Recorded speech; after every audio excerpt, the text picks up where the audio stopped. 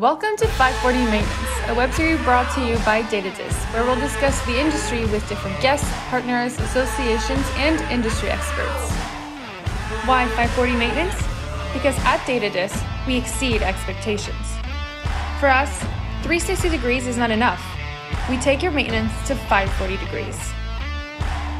Follow us for a different web series where we talk about serious subjects without taking ourselves too seriously.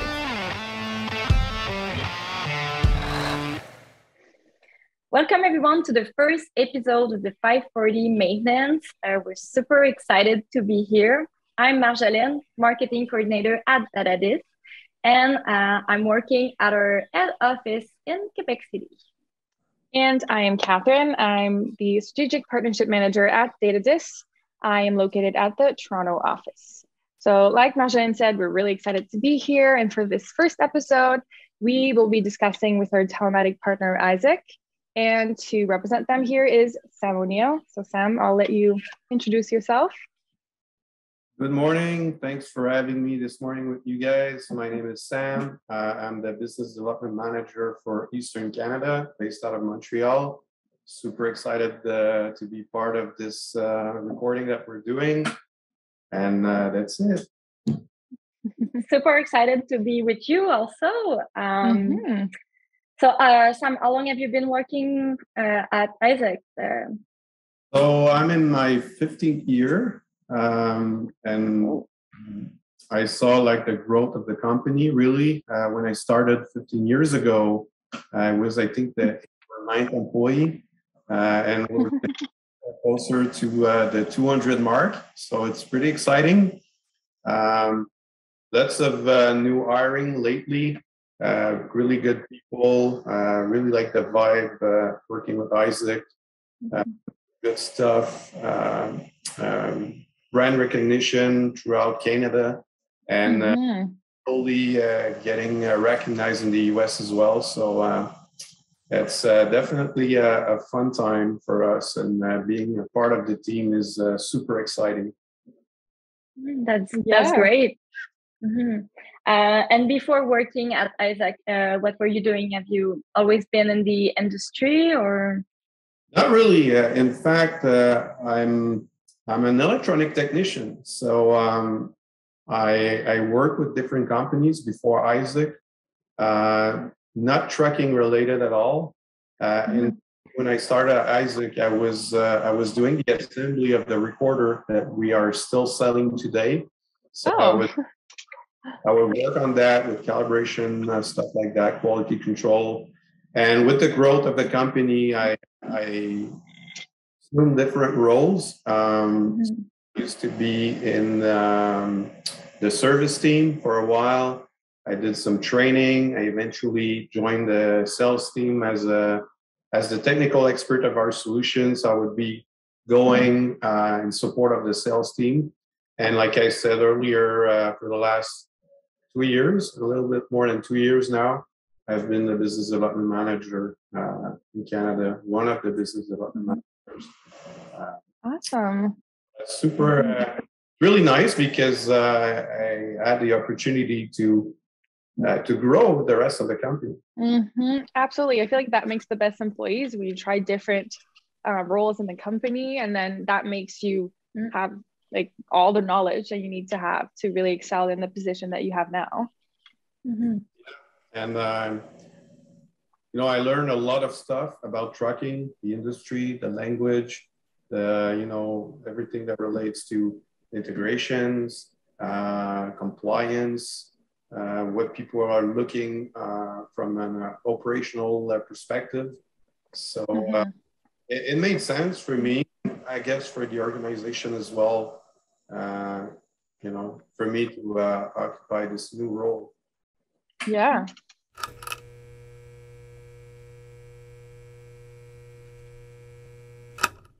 So you said it a little bit, but can you tell us a little bit more what Isaac does for those who don't know the company?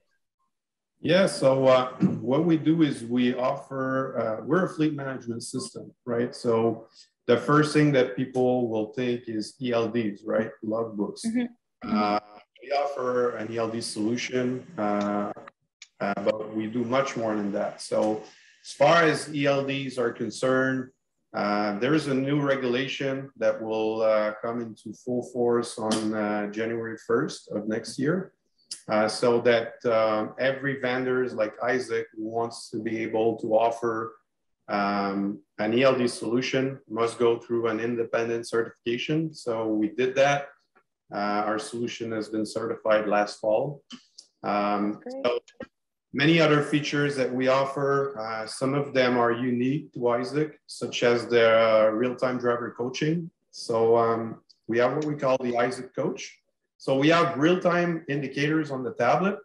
And the idea is that we look at what's happening in the truck, and we know that the driver does not control everything, right? So does not choose his route, does not choose the load, you know, is he carrying a very heavy load or not?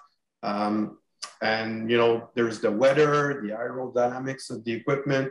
So we try to isolate everything that the driver does not control, so that he's not scored on those external elements. And we focus on what the driver controls inside the truck. And whenever the driver does something that will impact safety or fuel economy, we will have an indicator to help the driver improve on those aspects. So it's really unique in the sense that you need a lot of data, what we call big data, to be able to provide real-time feedback on the device as things are happening inside the truck. So for example, when the driver accelerates, we look at different parameters, and based on, again, on the route, the load, we'll provide the real-time feedback for the driver. Same thing when he anticipates, or when he decelerates with the truck, when he does a left-right turn, or when he applies the brake.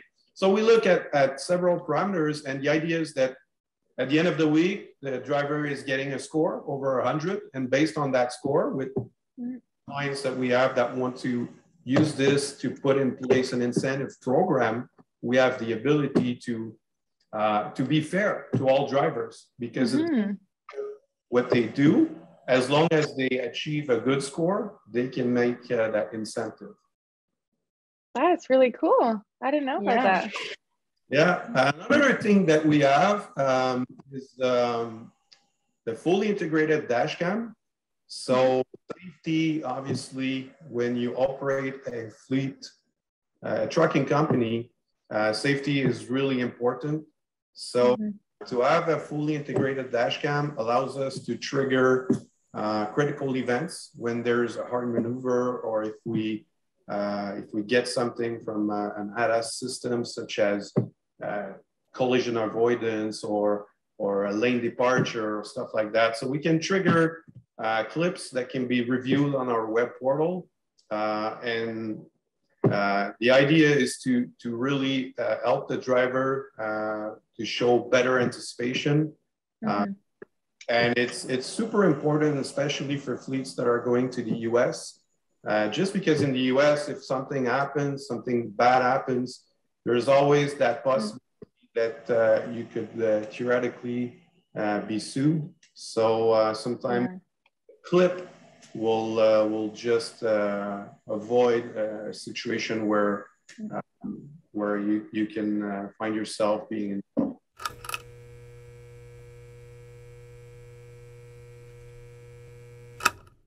So for those who don't know, DataDis and Isaac have been partners for a very, very long time. We've had an integration for a long time. Very close partners. Sam, can you tell me a little bit more about our partnership?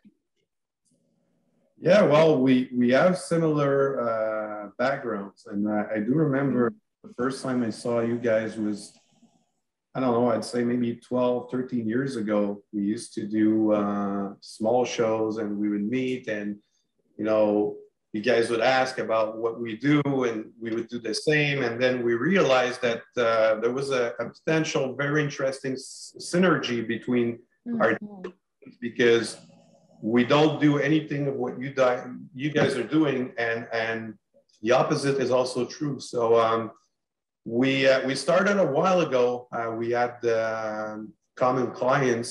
And for example, you have the ability to trigger an alert whenever there's a maintenance required for an equipment. And we have that to help you with that because we record the odometers and the engine hours. So it's fairly easy for us to pass along this data. It eventually transition into something even better. So we now have an API and we manage circle check or DVIRs.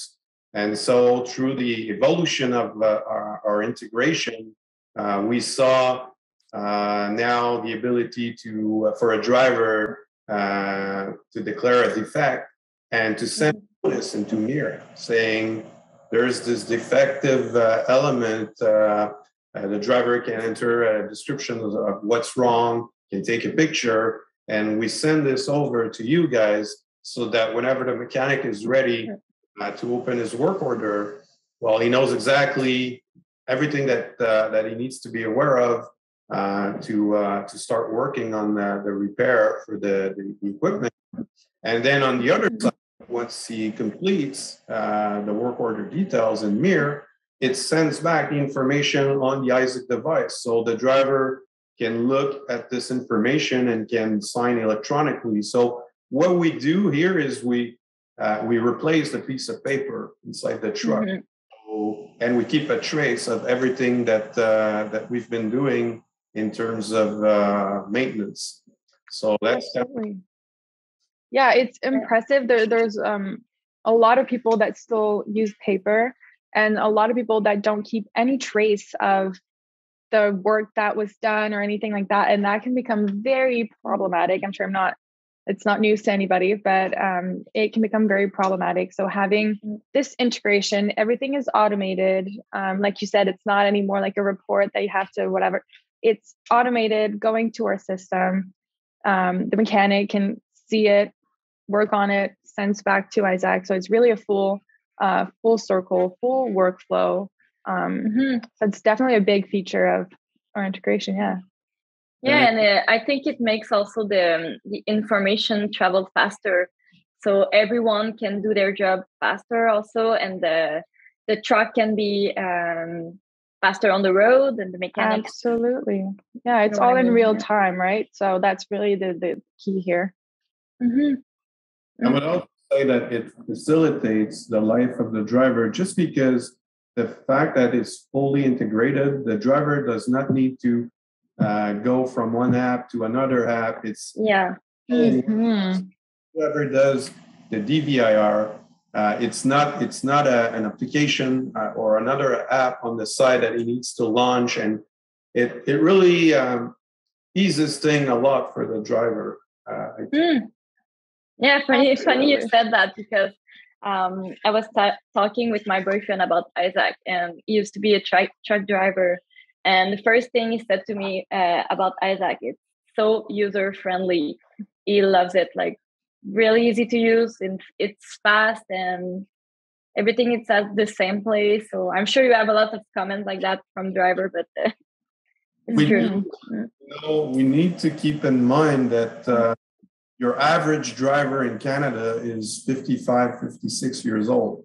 So they're not, savvy. And when we ask them to use a tablet, the first thing that we have in mind, and it's always been like this at Isaac, and when we develop new features, the first thing that we ask ourselves is, how do we keep this super simple? So we can avoid navigation, screen taps. To limit this at a minimum is what we're aiming for. So like you said, the end goal is that ideally you would tell the driver, go to the truck, log yourself in, and follow the instructions. And so I don't have to give you any training, and you'll figure it out by yourself. This is what I'm trying to do. It's so intuitive, so easy to use that you don't necessarily need to be trained to be able to use the solution.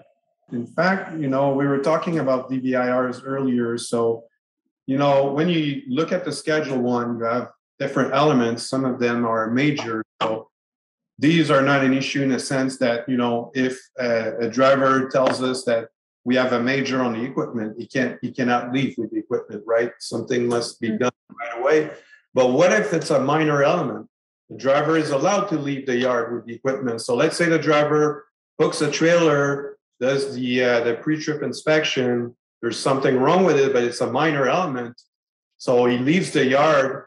The mechanic received the notice that something's wrong with the equipment, but we don't want a mechanic to go outside and look for that equipment in the yard. So the nice thing is we have the ability to tell the mechanic whether the equipment is in the yard or not. So that's a feature from your software where we can tell when the equipment is available inside the yard, so that the mechanic, can look for it when the time comes. A lot of times people will have someone just go out in the yard and be like, okay, this truck is here, this truck isn't, this one is. And with that feature, just right into MIR, you can see, okay, this one is in the yard, perfect. So you save a lot of time. Yeah, and it's actually a great example of the synergy that we have between our two companies, because you guys came to us with this and say, look, it would be nice to be able to geofence the yard of our clients, and for you to push the GPS lat and long so that we know if the equipment is physically in the yard or not. And so we already have the data, so it's easy to figure something that works, and where at the end the clients get the benefits of these features. Absolutely. And I think we're both very similar in that sense that we listen to our clients. So if we're very, very close to our clients, I know it's the same for you guys. So they will come to us and say, hey, I think this feature would really help me out. So I'm sure it would help out a lot of your clients as well. And then from that, we can discuss with partners like you guys and then develop something. So that's the best way to go about it, in my opinion. And it's because we're both focused towards trucking, right? So it's not like trying to support like 12 different industries. We selected a market and we're trying to improve our solution for that specific market. So yes, we're the same. Like, we listen to what our clients are asking, and if there's a benefit for the industry, that's how we prioritize actually what features are going to look like. Absolutely, yeah.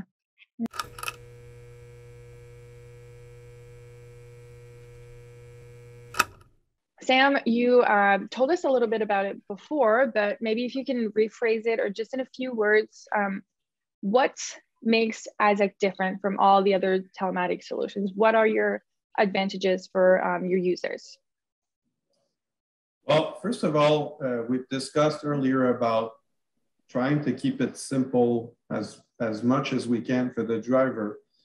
So I think, in the industry, we see two different approaches. The Isaac approach is, we are a manufacturer, we build, we design, we sell, and we support our own solution, which makes it a turnkey solution for the client.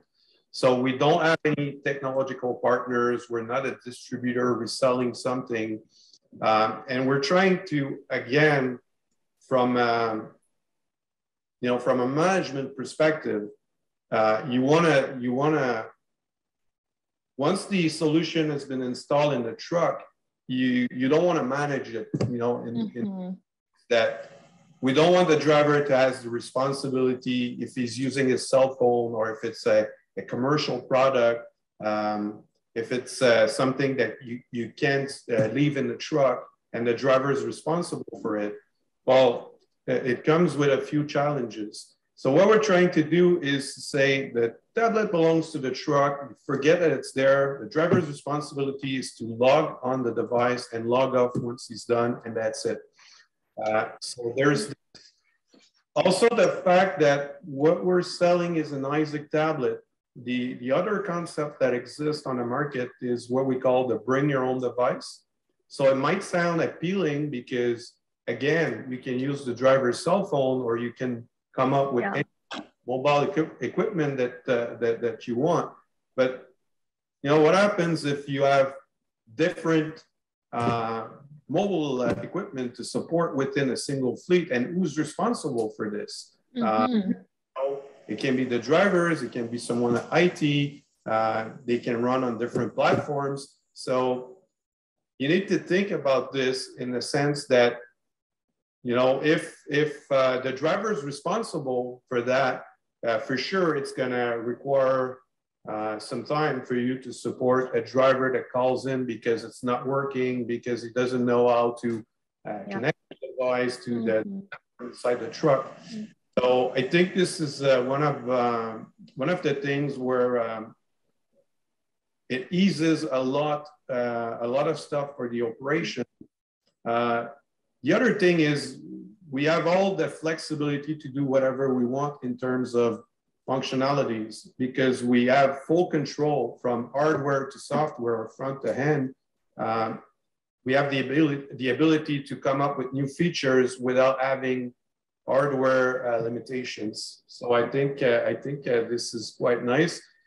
We've already discussed about the fully integrated dash cam, about the real-time coaching.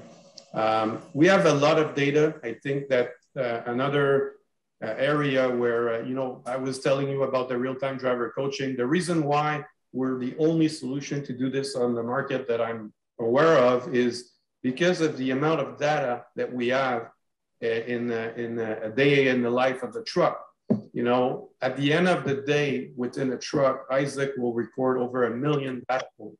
Anything else that you look at on the market is more focused on telematics. So when we talk about 1 million data point, what I have in mind is telemetry, and our background is we used to equip race cars. And the idea was to have data for the mechanical engineers to be able to, make adjustments on the car. So it requires big data to do this. So if you have only a few thousand data points at the end of the day, you cannot tell in real time anything to the driver to improve on fuel economy. You'll have the distance travel, the average moving distance, the idle time, stuff like that. But you don't have something really specific that you can point out to help the driver improve. And, with fuel costs lately, this is huge. If you can help addressing this, there's definitely a gain for the company long-term period. That's awesome, Sam. Thanks for sharing all of that.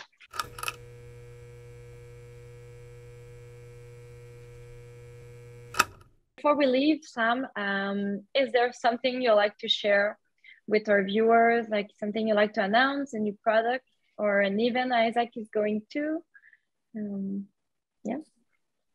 Well, something that we've been really careful about at Isaac is to try to be careful about expectations. So we like to talk about what we do today, not necessarily about what we will do tomorrow or what we could do. Although what I can tell you is right now we're working on the driver app.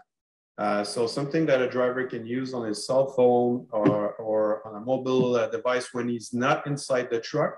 And the idea is to have an extension for the driver to access the information that's important to him. So a driver could next load assignment from home, for example, or I don't know, it opens the door to many different things. And again, it's by listening to our clients that we came up with this. So a lot of other features that we're working on, we're always improving the solution. We want our clients to use the solution at its full potential. So yeah, there's this. And in terms of upcoming events, as you guys, we will be at Truck World from April 21st to April 23. And we'll have side-by-side booths. Absolutely, yeah, we'll be right next to each other. So we will put more information on the screen, but we will be at booth 1278, and I believe you guys are at 1083, right next to each other. So if you guys have any questions or want more information about our integration or both of our companies, feel free to come check us out. It will be a fun time. And Sam, just to finish up here, where can people reach out to you? What, on LinkedIn, on what social media? Should they reach Isaac? Should they reach out to you? Yeah, so there's always the Isaac website. And as far as social media are concerned, we have a LinkedIn account, we're on Twitter, we're also on Facebook. Yeah, I guess this is it. You have I think you are very active, and you also have really nice articles on your blog. Oh, we're following the trucking market closely, so okay, to stay connected. And you were talking about blogs. We do webinars also, and the idea is to come up with topics that we're being asked about, like ELDs. You know, about the regulation, when it will come into full force, are we certified or not? You know, who's going to have to comply with that regulation and do e-logs and stuff like that. So we try to organize webinars or blogs with topics that people they want to know about, or they want to be told about. So our website is isaacinstruments.com. So it's really easy to find, and it's a good place to start for someone that wants to have useful information about us. And you can always join me, reach out either via LinkedIn or send me an email or call us for more information about the solution, about the platform. And I'd be happy to initiate a chat with you, or go through a complete presentation abilities of our solution. And we're always happy to get new partners on board with us.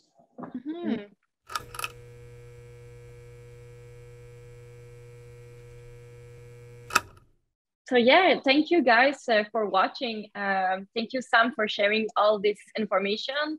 We will also put all Isaac's and Sam's information on our website and on our blog post. So yeah, don't hesitate. If you have any question, come see us at Truckwell, and we'll see you soon for next episode of the 540 Method.